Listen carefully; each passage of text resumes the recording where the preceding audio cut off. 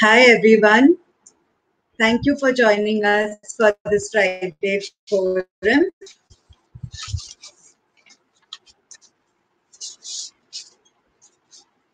Yeah. Today we'll be talking about basically Geoparcy. It's a government scheme sponsored by the Ministry of Minority Affairs to arrest the population decline faced by the Parsi community in India.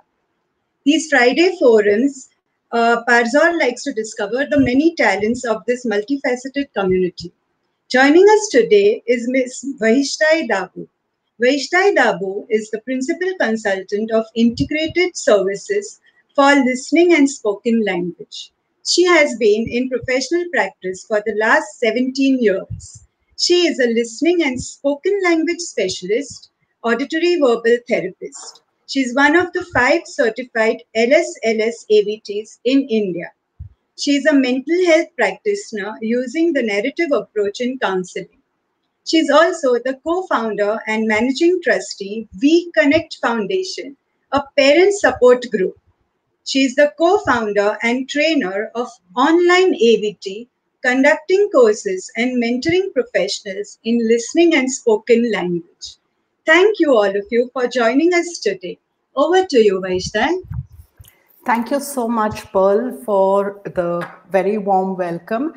I'd really like to thank the Geoparcy Friday Forums and Parzor Foundation, and a special mention to Dr. Shehnaz Kama for giving me this platform. I'm really excited to be here with all of you. I'm essentially going to talk about ears, the doorway to the brain, as said by Dr. Carol Flexer. I'd like to start by asking all of you, have you ever met a person who has a hearing loss?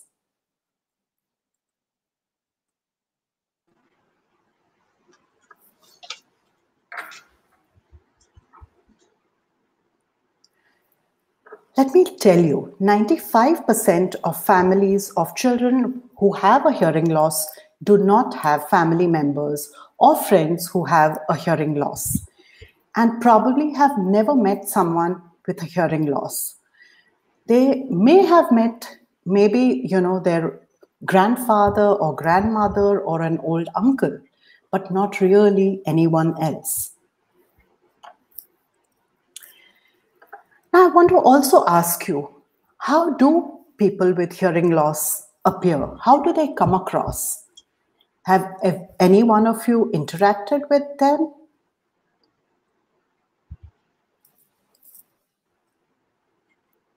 Let me tell you, persons with hearing loss appear absolutely normal because they have an invisible disability. That means because they have a hearing loss, they can easily be missed, and if these people are not identified early, so if they are not wearing a hearing device, you can never make out that the person has a hearing loss. Let me now ask you, how do these people interact? How do persons with hearing loss interact?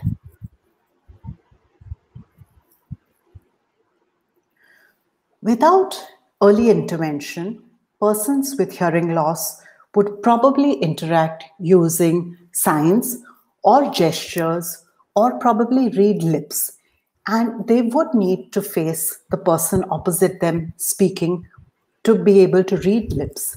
So typically, in a nutshell, these people would be interacting using signs or gestures to communicate. Do you think persons with hearing loss can hear and talk? Most are replying that they use sign language. Okay, great. Yes, persons with hearing loss can indeed learn to listen and to speak like you and me. 95% of children experiencing hearing loss have some residual hearing in their inner ear. which enables them to learn to listen and to speak. Now, let me ask you, and this is the last question, so don't think this is only a Q&A. Do you know how many people worldwide have a hearing loss? Any guesses, any ideas?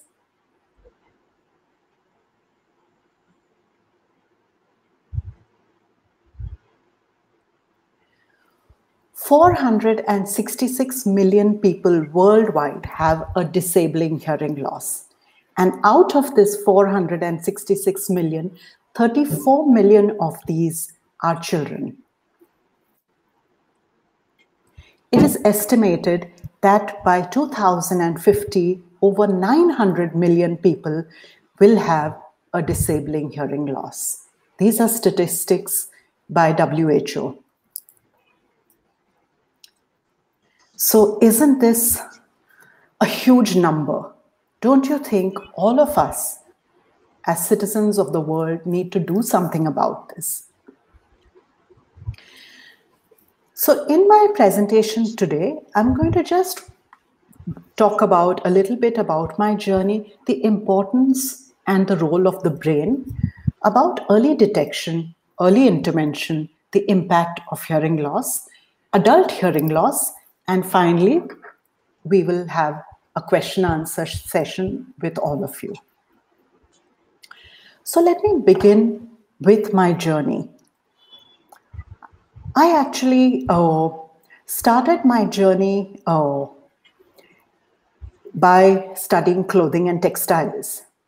And I started working in the field of clothing and textiles. I worked with some national and some international companies. I loved my job. And my dream was that I'm going to get married, have kids in quick succession, and go back to my well-paying job where I traveled all over the world. I got married, had my first daughter, and then I had my son. And we discovered that he had a hearing loss.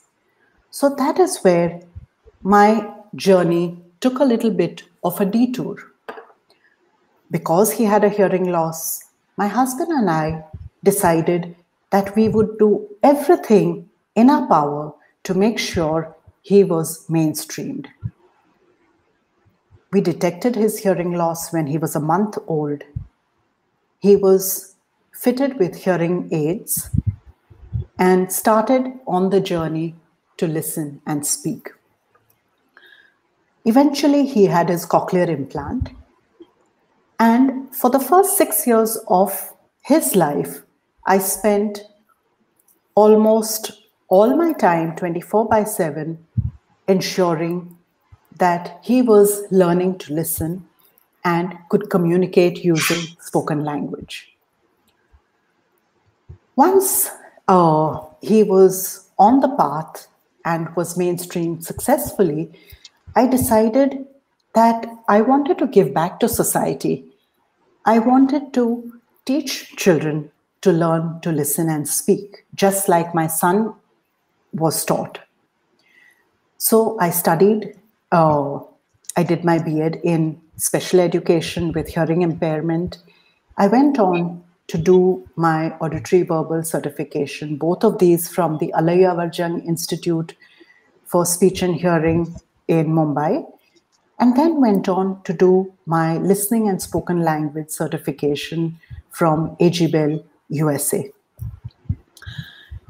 In 2007, my colleague and me decided to set up a parent support group to enable us to support other parents just like ourselves and to help them and their children in their journey in mainstreaming.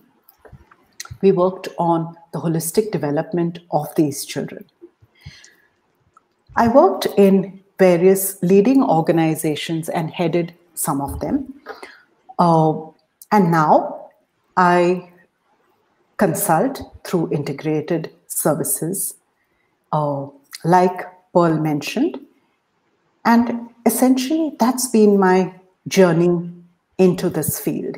The reason I'm telling you all of this is that it is a long haul.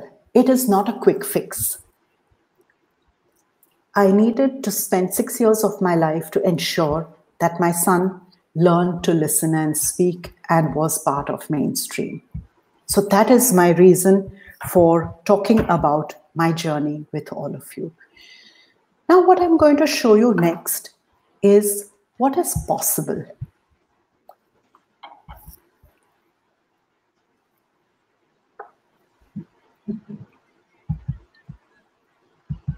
Bengal, welcome to today's show. We are your hosts for the morning. I am 120 and I'm Vahishtai J Daboo. नमस्ते, इस show में आप सबका स्वागत है। मैं हूँ 115 और मैं हूँ नुपुर चौधरी। आदाब, खुशामदीन। वी कनेक्ट फाउंडेशन और हम सबकी इस तरफ से मैं आपका इस्तकबाल करता हूँ। I am 100 and my name is Aman. Good morning, Sat Sri Akal. I am 105 and I am Jessica Parikh. Hello, Saiji Tenso. I am 100 and I am Jayan Bilmoya, but you can call me JB. The numbers we all just announced are not from any math equation, nor are they random numbers, but they are, in fact, the degrees of each of our hearing losses. But one can't really make out the difference between us and those who don't have hearing loss.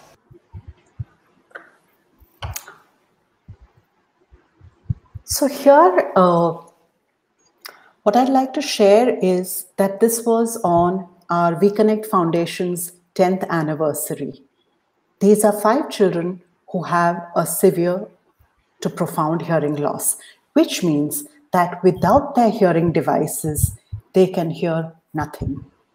But because of early intervention, because of early detection, because of auditory verbal therapy, and because their parents worked so hard with all of these children, they are standing here before all of you and comparing this show for WeConnect Foundation.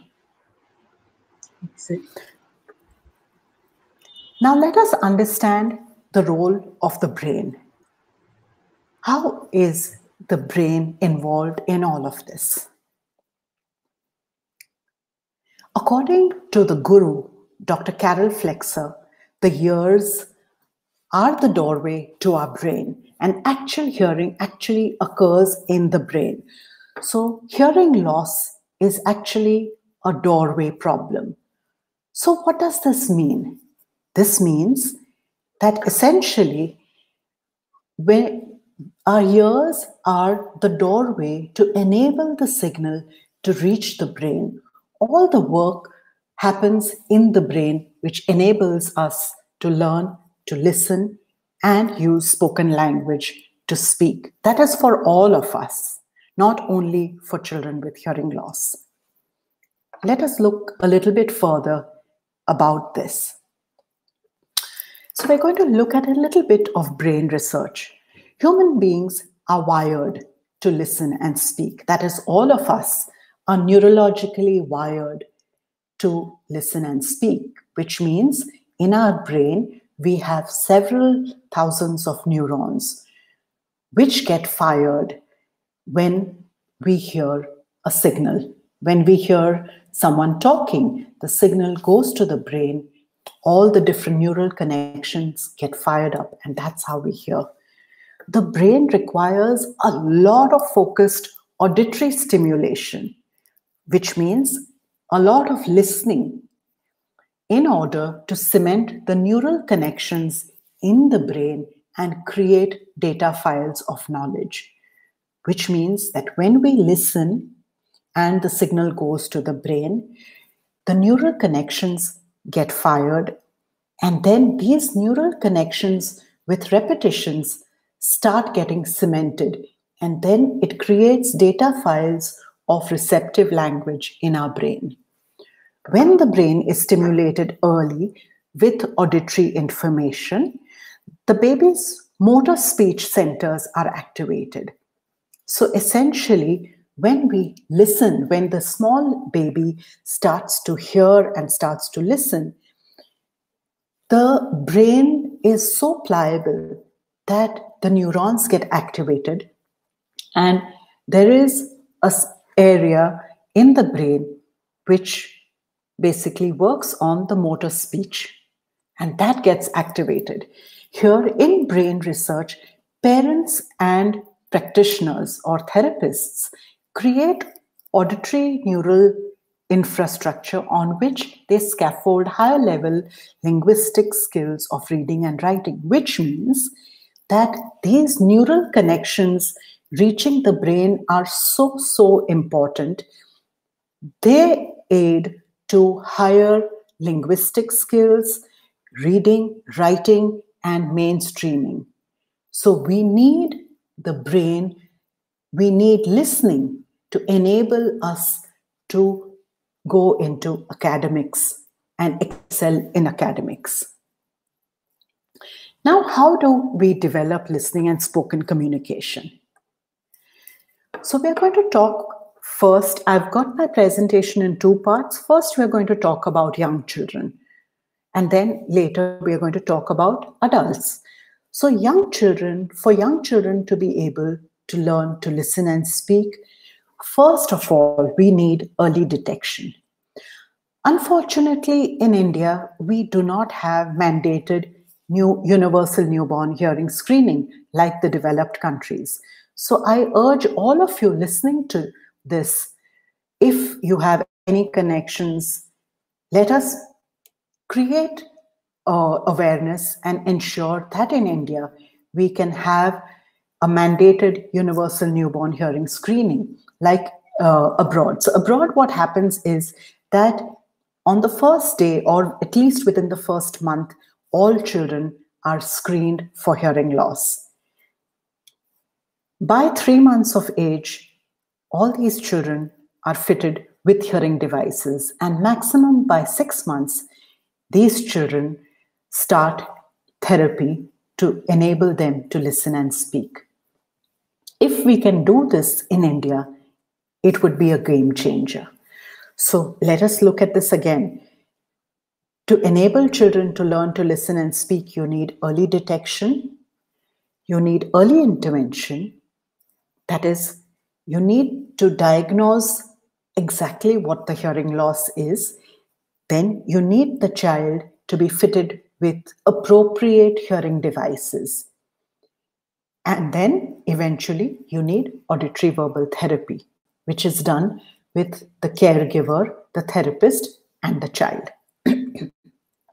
So let us look a little bit about how all of us hear, how the normal ear works. So here, this pink portion that you see is called the pinna. So when sound comes, it comes to our pinna. From the pinna, it goes through the ear canal and it hits the eardrum. The eardrum vibrates. Behind the eardrum, we have three tiny bones which vibrate in the middle ear. Behind that, what is attached, the purple snail-shaped structure which is there is called the cochlea. The cochlea vibrates. The cochlea has fluid in it which vibrates. And it also has something called hair cells inside the cochlea. So these hair cells vibrate, and this sends the signal to the brain and through the cochlear nerve or the auditory nerve, and that is how you and me hear.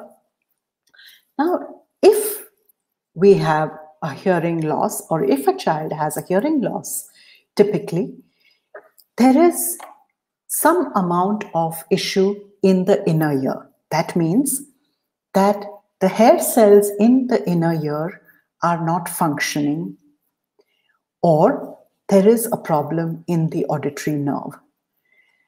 Now, with medication, with surgery, all of that, it can't really help. So we now need to fit the child with something called a cochlear implant into the snail-shaped structure to enable children to learn to listen and to speak. Now let us look at the different hearing devices and how these hearing devices function. First, we look at the hearing aid. So when a person uses a hearing aid, the sound is captured by the microphone. From the microphone through the ear hook, it is sent through the into the ear canal, and the residual hearing which is there in the inner ear is enhanced, and that is how the hearing aid works. Now let us look at how a cochlear implant works. So the cochlear implant has two parts. One is this part which goes inside the ear, and the second part which is worn on the ear. This part which goes inside the ear, it is surgically implanted by an ENT surgeon. This has three different parts. This square-shaped part has a computer chip. This circular part has a magnet, and these two wires, especially the longer wire, has this snail-shaped thing which has 22 electrodes on them. These 22 electrodes are implanted into the tiny little cochlea that I showed you, the purple colored thing. Once this is implanted, then after a week, once the wound heals, the processor is fitted and the electrodes of the cochlear implant are switched on. So let us look at how this looks. So here, just below the skin flap, you can see this gray thing. That is the internal part of the cochlear implant. Here in the snail-shaped organ, you can see the electrodes which have been implanted into the cochlea. Over the ear here, you can see the processor which is on the ear, and you can see the coil cable which is fitted from outside. So how does this work? There is an inner magnet and there is an outer magnet. So when a child wears a cochlear implant, when a child or a person wears a cochlear implant, the magnets communicate with each other. So when there is sound, the sound through the coil cable goes to the magnet. The outer magnet and the inner magnet communicate with each other. Through this wire, the electrodes get activated and the signal is sent to the brain. That is how children or adults who have a cochlear implant can learn to listen. Now, this is one part. So here we are sending a robust signal to the brain, enabling the brain to listen. But is that all? No, there is more to it. What is required? What is required is extensive auditory verbal therapy. Auditory verbal therapy is needed after a cochlear implant, which is done by an auditory verbal therapist to enable the parent to teach the child to learn to listen and speak and become part of mainstream society. So how does auditory verbal therapy work?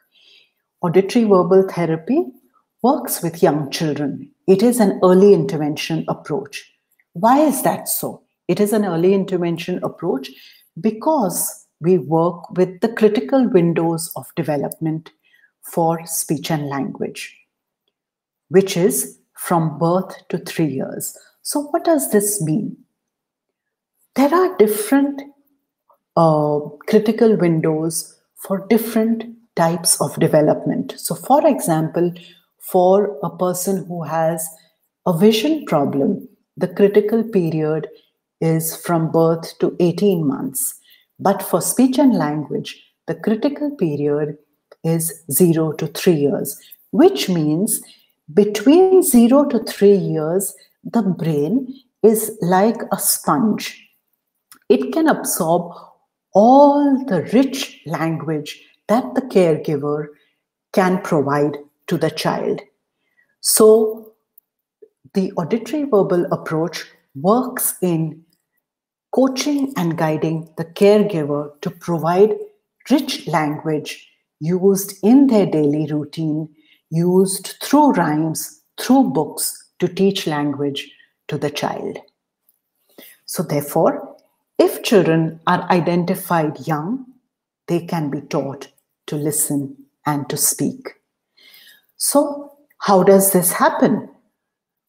This is done with a therapist, the child, and the family or the caregiver.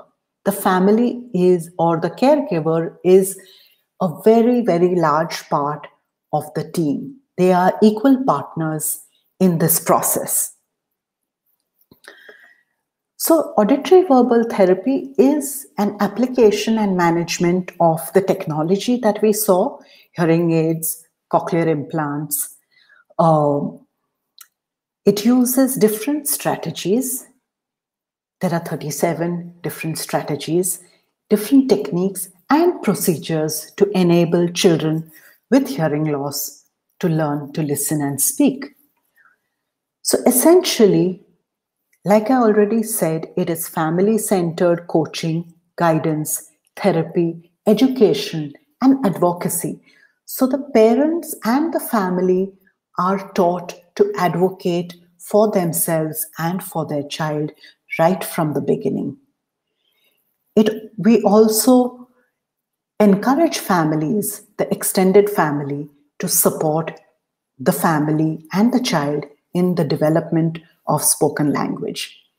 Auditory verbal therapy follows a natural progression of developmental milestones in all the different areas, be it listening, speech, language, cognition, etc. Why is this this is called auditory verbal therapy is called a developmental approach, because we are teaching the child the same way you teach a typically hearing child. And these children are taught through a developmental approach because they are diagnosed young. Now, let us look at what is possible after early detection, early intervention, fitting appropriate hearing devices, and auditory verbal therapy. The ultimate goal of auditory verbal therapy is to ensure that children with hearing loss are mainstreamed into society and can lead a life just like any other person to reach their full potential. So let us look at another short video. There's so much more I want to do and so much more I want to achieve. I'm going to go ahead the same way as I always have. The smile on my face and a belief and the strength that anything is possible. From a kid who couldn't walk properly and had to wear splints in his shoes, to a man who has won 12 national level medals in badminton, represented the country 6 times, including in 2 Deaf Olympics, and won a bronze medal for his country at the World Deaf Youth Badminton Championship. From a kid who couldn't talk properly and had to learn to listen and speak, to a man who's standing here right in front of you giving this talk. I am eternally grateful. It has been an awesome journey. Thank you for being a part of it.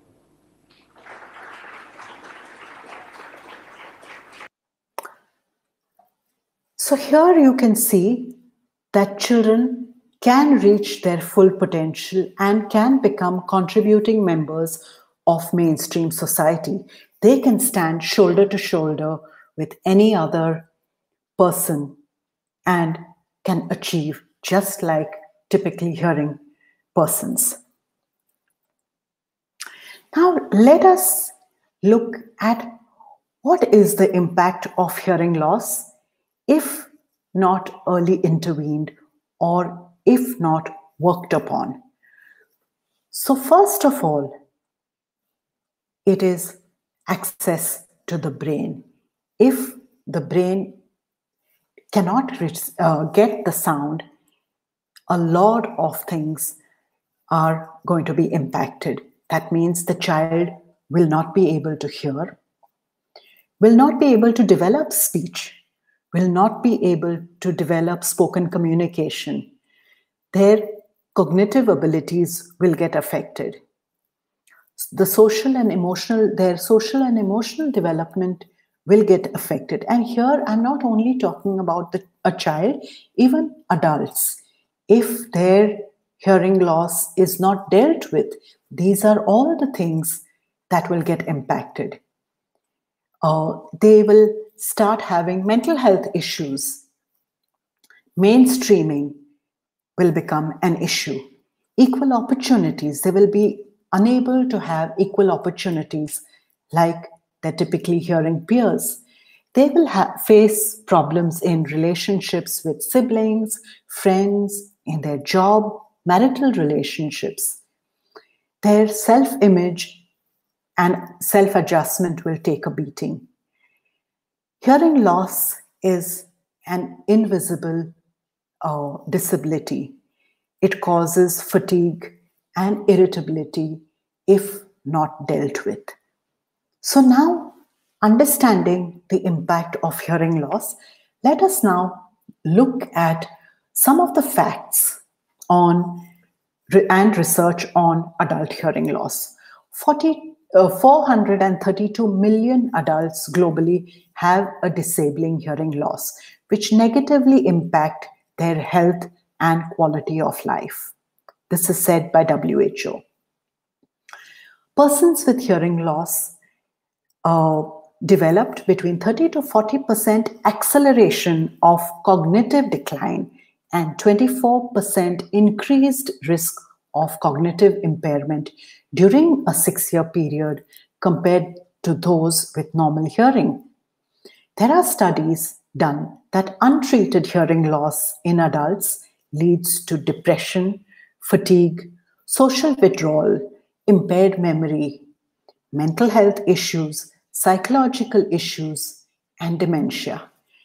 Hearing loss is the third most prevalent chronic health condition facing older adults. Only 20% of these individuals actually seek help.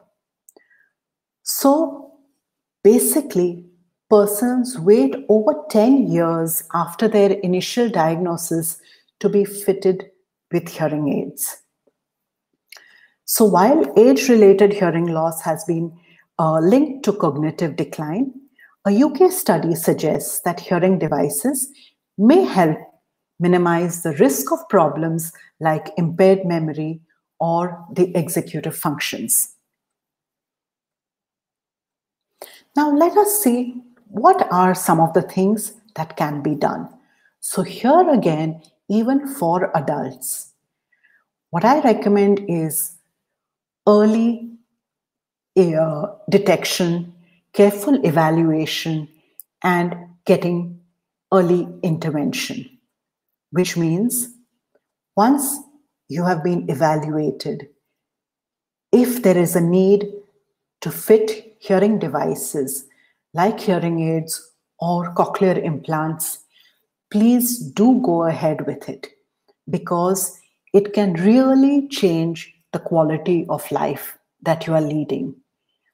It is really important for all of us together to educate people about seeking treatment for themselves.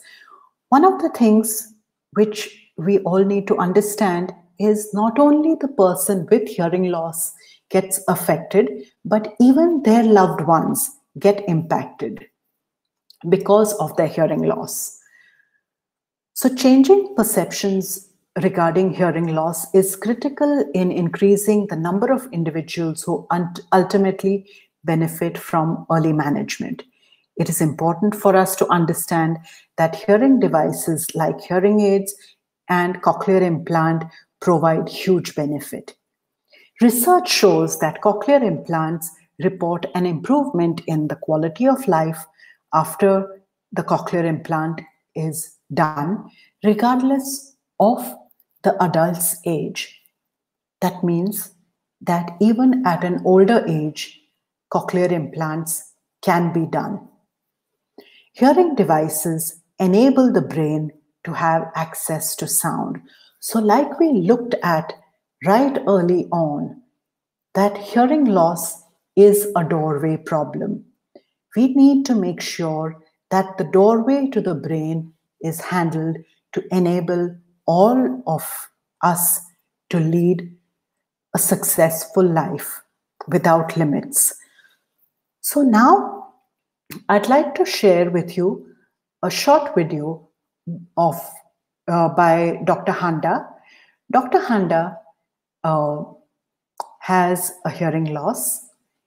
He lived with his hearing loss for over 20 years, then got hearing aids fitted.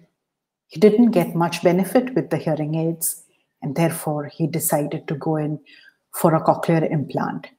And let me tell you, it doesn't just work only with a cochlear implant. Even for adults, therapy is required for a brief period. The significant other needs to learn how to teach them to learn to listen and speak. Because again, as we said, we are retraining the brain. I'm Dr. Handa. I have hearing problem for the last many years. It started about 20 years ago. Before that, I was absolutely normal. And hearing aids were started. With that, there was help to some extent, but subsequently, I had got my cochlear implant done by Dr. Kirtane. After doing the cochlear implant, there was significant improvement in my hearing, and I am very happy with the cochlear implant done by Dr. Kirtane. I advise to people, if you are not happy with the hearing aids, you must explore the possibility of getting cochlear implant and improve the quality of life. Thank you. So we all heard it from Dr. Handa that his quality of life has improved after a cochlear implant. And he is now actually able to go back to his practice and continue practicing as a successful doctor.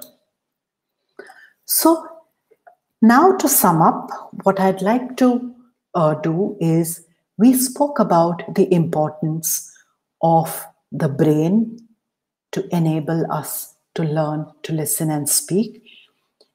We talked about the importance of early detection. We spoke about the importance of early intervention. We spoke about the importance of fitting the right kind of appropriate hearing devices and auditory verbal therapy for children.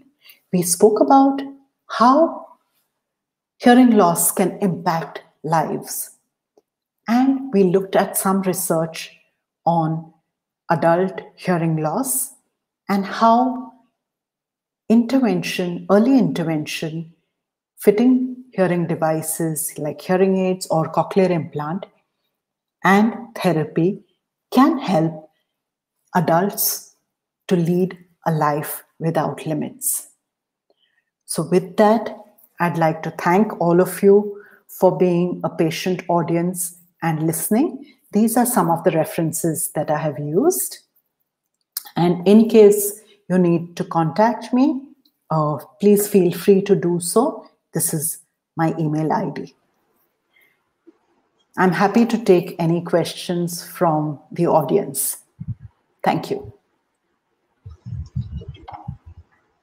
Yes, Vahishtai, thank you. It was a very informative session. And already we have quite a few questions that have come up. I would just like to read out a few to you. One question that Dr. Kama has asked early on is, how did you detect your son's hearing loss so early? Yes. You mentioned within a month of his birth. So how did you detect it so early? So we were actually moving house. So my son, actually after 3 days of birth, on the second day of birth, he had some serious issues, and he was hospitalized for over 2 weeks. And my pediatrician at that point in time had told me to look out for his developmental milestones. Fortunately, I have an older daughter, and she used to wake up at the drop of a pin. We lived in Bangalore at that point in time, and we were moving house.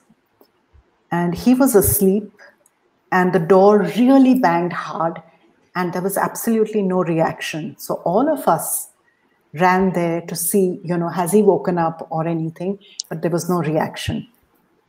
I also had my mother there with me. She had come to help me move home, and we kept looking, we kept seeing, is there any response? And that's when we got in touch with the pediatricians, saying that we suspected a hearing loss. Yeah. The next question that Hanisha has asked is, how early can hearing loss be detected? I mean, right on the same day at birth, or is there a time period? Yes. So hearing loss can be detected at birth, and hearing loss can be detected through a small test, which is called the autoacoustic emission test, the OAE, which tests the outer hair cells, and an ABR, which is the auditory brainstem response, which checks the inner hair cells. So ideally, both of these should be done together. The next question that has come up is, if we want through Geoparcy also to do screening, what are the costs involved? And please guide us about the people to be contacted so we could have screening. As you know, Geoparcy does a lot of to increase the population. So we give, financial support to couples who are doing ART and fertility treatment. So a lot of babies being born. And of course, across all communities, how could we basically guide people for screening? Sure, I'll be more than happy to help and guide you. In fact, as part of our parent support group for We Connect Foundation, we did have a newborn hearing screening program. So certainly I can guide you to the right people, the costs involved, and all of that. More than happy to help you. Correct. Your email address is being screened, and people could write to you for more details. Thank you. The next point that had come up from Ms. Swapna Paul is regarding what you said, to have a mandated universal hearing screening at birth. She said we could start a petition once again for that. She had already done it a few years back, and she's come up and said she could do it again. A petition where people sign up and get it mandated. Yes, wonderful. As much as we can petition, it would be great. And I'm happy to join hands with everyone who wants to petition. However, having said that, there are some state governments, like the Gujarat government, the Kerala government, they have started newborn hearing screening. But that's not enough. We actually need it throughout our country. So thank you so much, Swapna. The next question, Debashish Datta has asked, how successful are technological interventions such as cochlear implant at early age? How successful are the treatment or the surgeries? So, Debashish, I think you saw for yourself the results through the videos. So they are extremely successful. I personally work with a lot of children one-on-one and through teletherapy, and I have seen a lot of success. However, having said that, if there is a anatomical issue, so that means if the cochlear is not fully formed, or the cochlear is absent, or if the auditory nerve is not there, or if there is a central processing disorder, then we may have problems. But if all the steps that I mentioned are in place and are followed absolutely to the T, you can see the results. The next question that has come from Mr. Dadi Burjor is, when we see children using sign language to communicate, that is, they are not mainstream, does that mean they were not detected early? Or is it possible that not all with hearing difficulty can be rectified through invitation? So, great question. So, one of the things is that there is not enough awareness that children with hearing loss can learn to listen and speak. So, there are a lot of people who are not even aware of this. The general public is not aware that this is a possibility. And therefore, I ask those questions. Even today, a lot of my own friends still ask me, after all these years, that do you use sign language with children? So yes, it is possible that these children were not detected. It is possible that these children were not guided right. So there are a lot of things. Also, if children are detected later, then it becomes a little bit of an issue to enable them to learn to listen and speak, because again, we are talking about the brain and the importance of the brain in this whole journey. Another question to take up from there is, what is the difference between auditory verbal therapy and speech therapy? Okay, great question. So, auditory verbal therapy works only with children who have a hearing loss. They work with children who are young through the different procedures that I said, through early detection, early intervention, fitting them with hearing devices, and therapy where the parent and the family is involved.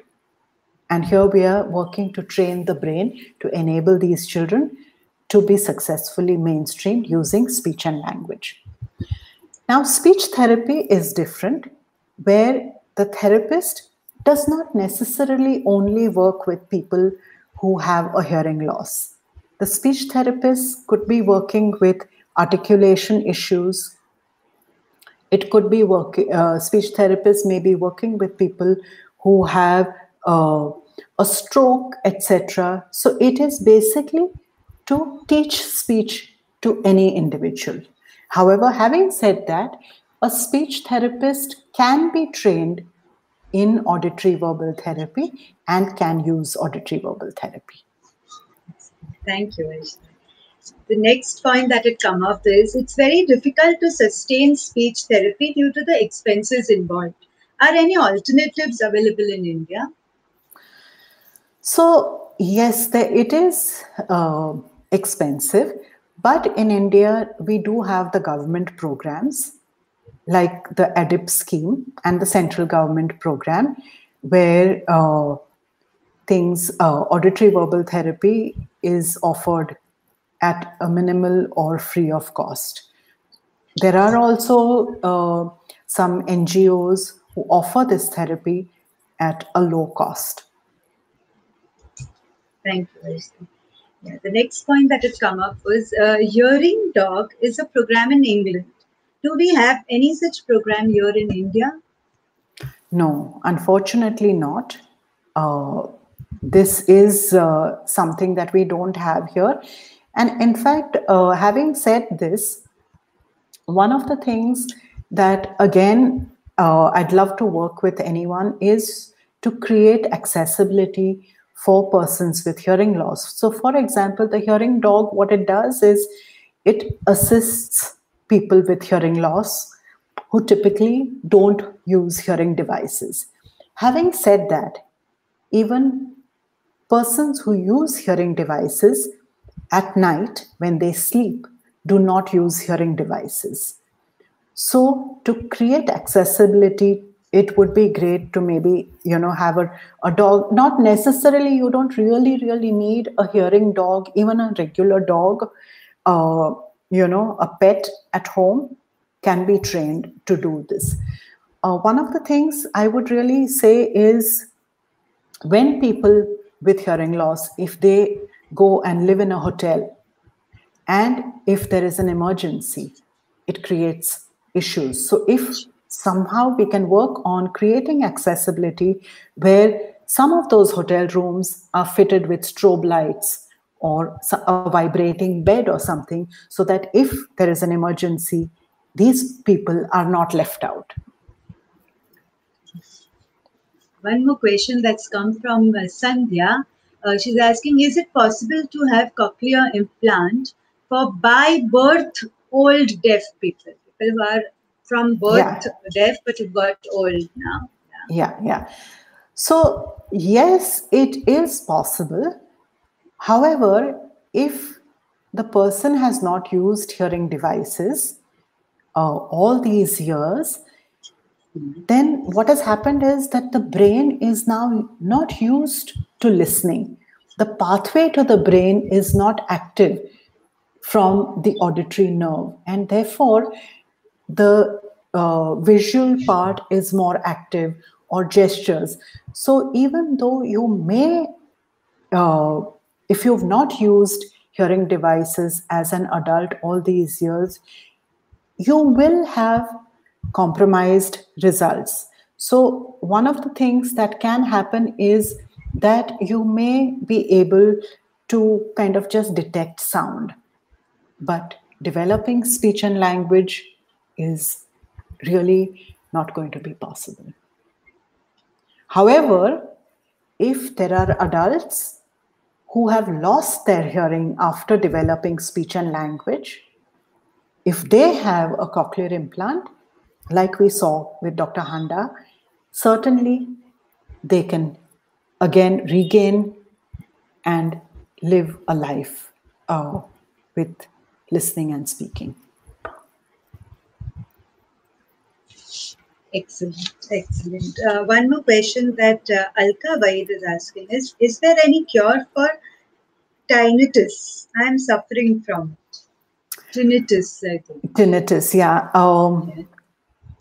What I would really recommend, Alka, is there is really not much of a cure for tinnitus. I would really recommend you to, contact your audiologist and your ENT. Maybe they can guide you further, but there is really no cure for tinnitus. I'm sorry. Any other questions or comments, please feel free to put it up on our chat box.